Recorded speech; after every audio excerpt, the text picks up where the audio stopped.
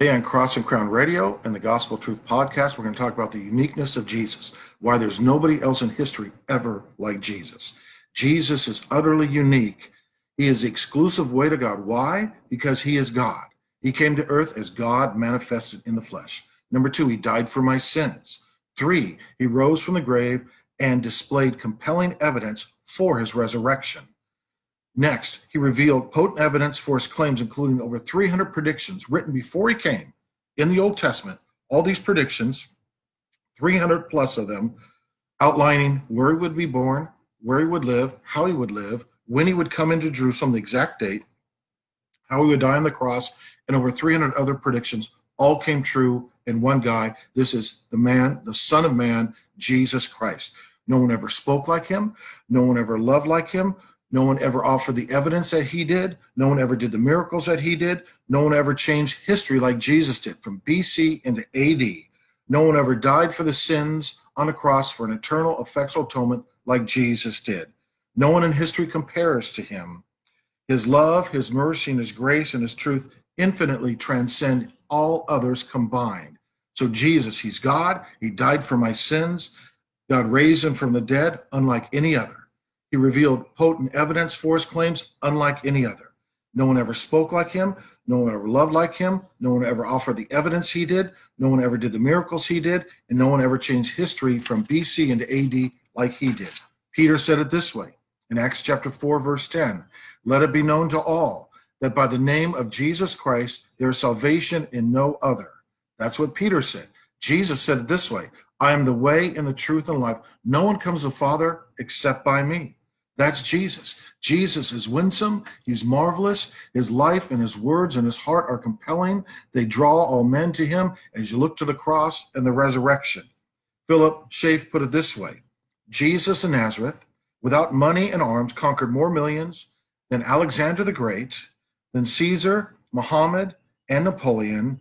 He shed more light on things human and divine than all philosophers and scholars combined. He spoke such words of life as were never spoken before or since, produced effects which lie beyond the reach of orator or poet.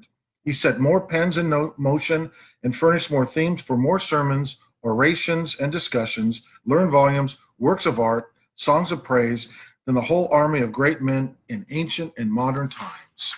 End of quote. Jesus is the exclusive way to God. Why? Because we want to rally around our team and make our team the winners? No, it has nothing to do with that. It has to do with truth. There is an exclusive truth and only one way to God, and that's through Jesus Christ. When you say, well, that's exclusive, and I don't like that. Well, if you say all roads lead to heaven, that's an exclusive claim that all roads lead to heaven. And my claim, or Jesus's claim, that he's the only way to God is wrong. So you exclude my claim to make your claim that all roads lead to God. So even trying to be inclusive makes you exclusive. So someone has to have an exclusive position, but it's either true or it's false. With Jesus, we have all the compelling evidence and proof that it's absolutely true.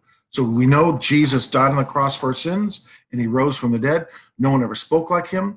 No one ever did the miracles he did. No one ever loved like him. No one ever changed history from BC to AD like he did. No one ever died on the cross for our sins for an eternal, effectual atonement like he did. Nobody was ever risen from the dead by God except for Jesus, who stayed alive after his resurrection, the only one ever, and to ascend to the right hand of the Father. If you want to get more, you can get my book, How Jesus Became God in the Flesh. You can see that on Amazon. Also, my book, you can get God Does Exist, and you can see that on Amazon by Mike Robinson. Also, if you have a chance, there is a link to our Patreon page here on this YouTube video, or it's going to go to YouTube, but here on Facebook, as well as when it does get on YouTube. So Jesus is the only way. We know that because he said so.